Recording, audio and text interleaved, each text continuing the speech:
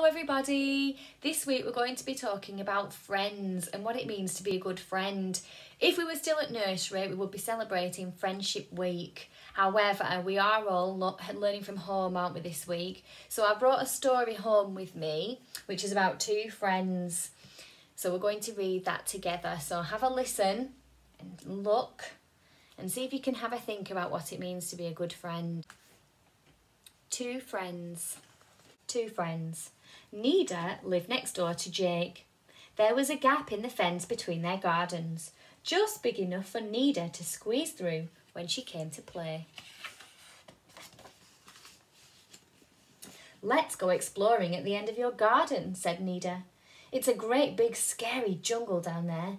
We can look for creepy crawlies and put them in a jar. And maybe there's a tiger hiding in the bushes." "We can make a tent and stay there forever," said Jake, although he wasn't too sure he wanted to meet a tiger.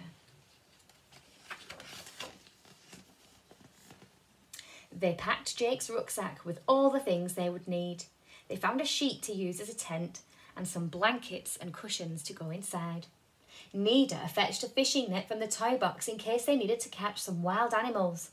"I'll carry the fishing net," said Jake. "I had it first," said Nida.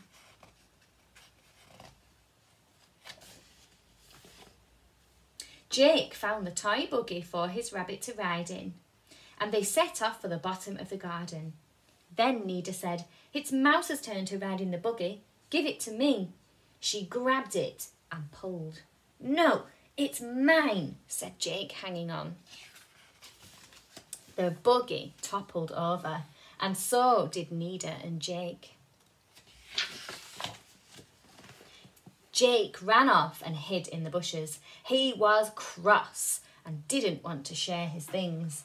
He watched Nida trying to make the tent on her own. Then he heard a rustling noise in the leaves. It must be the tiger. Jake was very scared. He ran to Nida as fast as he could. "I can hear the tiger. It's there in the bushes." Nida was scared too. As they stared at the place where the noise was coming from, out stepped Jake's old ginger cat. He came lazily over and rubbed against their legs, wanting to be stroked. At last, they managed to make their tent. It was cosy and snug inside.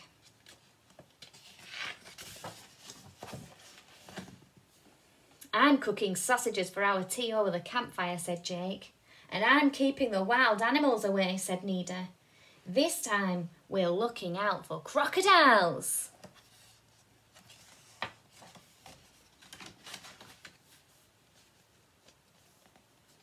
So even though Nida and Jake fell out because they didn't like sharing their toys, they did make friends in the end.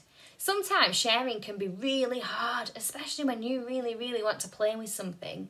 But it's important to make sure that we share and that we're kind to each other and we're kind friends, because it's much more fun when we all get to play together, isn't it? And not on your own. I hope you have a lovely week, everybody, and have a think about how you can be a good friend. And I'll see you when we're back at nursery. Bye!